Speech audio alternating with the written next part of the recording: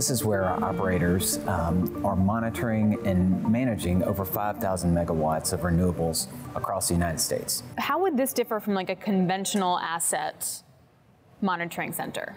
Yeah, so assets, historically, they would have the monitoring center on site. So you might have an operator with screens, but at the site. Whereas this, we can do 90 sites. There's offshore wind, onshore wind, solar, and they're looking for the smallest change in output because every megawatt hour is money.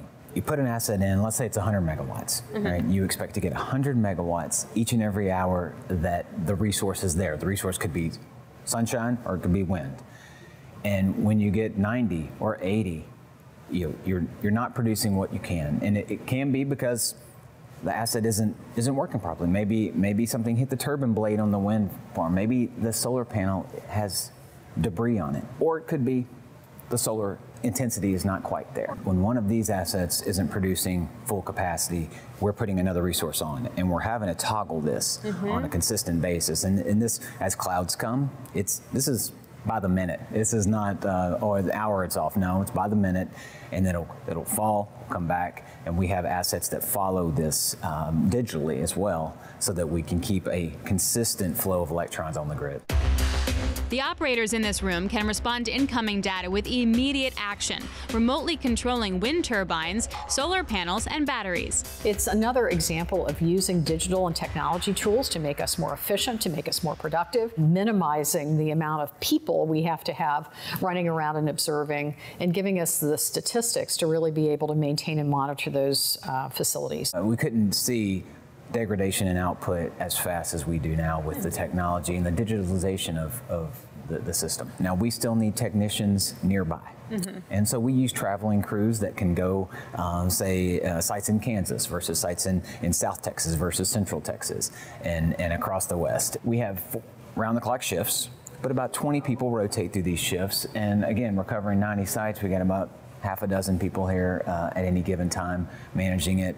You could think that would scale over time as renewables grow in the United States. So would you say that as you invest more in renewables, it's a hardware thing or a software thing? Like, where do you think you're going to spend the most money doing that?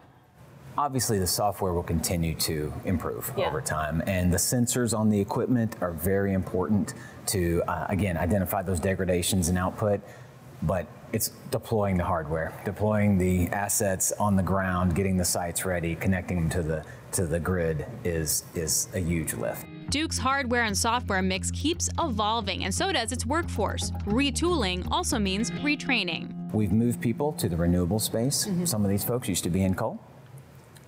We've moved people to cybersecurity, which is a growing area that we need more and more, because as everything gets digitized, there's more opportunities for bad actors to penetrate. So we need high cybersecurity skills, and when you match that with operating skills, you really have a beautiful mix that makes a strong operator.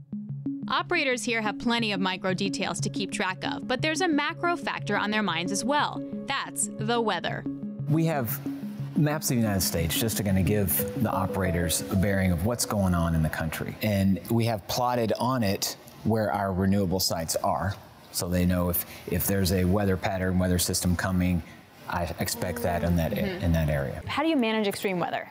So let's say we have a wind farm in the west and a wind storm is coming. Yeah. You know, the assets will turn off when the wind speeds exceed a certain level automatically. Okay.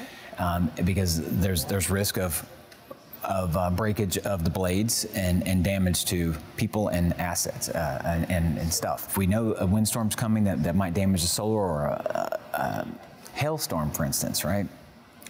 We can watch those assets closer. We can put a crew on site, but this team would be dispatching those crews onto the location. And that's where like the weather map and the team like really works together. That's right. From hurricanes in the southeast to wildfires in the west, extreme weather events are becoming more prevalent and more intense. Utility companies are bracing for greater risk. When we think about the impacts of extreme weather events on the grid, large grid-connected resources would still, such as large-scale solar farms and large-scale wind farms, would still rely on a centralized grid to deliver electricity to the load centers. So to the extent that the grid is knocked out by a hurricane, those assets would go offline as well. So in addition to investing in green generation resources, it is extremely important that companies pay attention to grid hardening measures. We're seeing more of it, more frequency of severe events, and how we predict those, monitor those, and estimate the damage using data analytics and machine learning to say, how many customers might be out if this happens, what generators are at risk, and all that modeling goes into our planning for what we put our investments. We talked about the capital plan earlier. All those investments are informed by the climate trends that we see across our system.